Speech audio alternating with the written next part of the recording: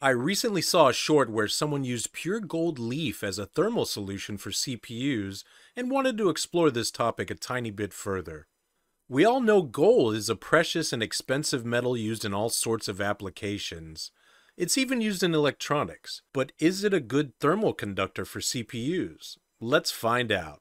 So I ordered some gold leaf on Amazon. It's 99% pure with 1% silver. Apparently you can eat this stuff, which I find both fascinating and weird at the same time. How does this not harm the body? Without Googling that, I pressed on with the tests. First, we'll get baseline temps on the 8-core Ryzen 7 4700G. It has the up here copper heat pipe laden cooler attached to it. We're going to use some fresh Arctic MX6 for our paste.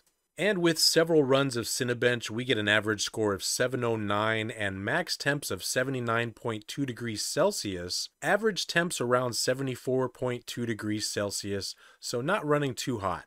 Now let's take off the heatsink and give everything a clean in preparation for the gold. Ugh, I hate when the CPU comes off with the heatsink. This is a sticky situation and needs to be handled with care. Twist softly so the CPU doesn't fly off and bend a bunch of pins. Ah, okay, there. That's good. Let's move on. After playing with the gold, I found it extremely difficult to work with. It literally turns into nothing dust with a light rub. The layers fly off and crumple with the slightest AC breeze or breath. It was like working with wet rice paper. I figured I had one shot at this and started trying to put layers on down flatly, but had little luck doing so. This gold was going all over the place.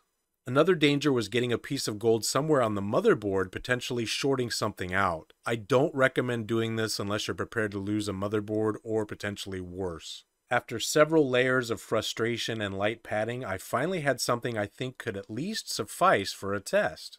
It looks ugly, but let's install the heatsink and test it anyway. I'm hoping this thing at least doesn't start heating up too much before the Cinebench test. Coming into Windows, things look promising with a load temp of 49 degrees Celsius and an idle temp of 40 degrees Celsius. We load Cinebench up and start the test. This is where I'm thoroughly surprised. I expected it to immediately thermal throttle, but instead it completes the test with a score of 701, right in the average area, and the temps never go above 81 degrees Celsius. Average temps were around 74 degrees Celsius. The gold worked as a thermal pad. It was thermally conductive enough to keep this 8-core processor from overheating. Now I can't say this would work on a higher TDP rated processor, probably not at all, but for this 4700G it worked just fine. Let's take the heatsink off and see what it looks like.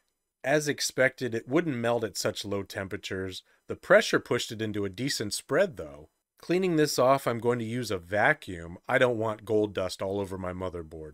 Overall, I'd say this is a success, and yes, you can use gold as a thermal solution, but only for lower watt processors. Thanks so much for watching PC Tech and Games. Please hit those like and yada yada buttons. Goodbye.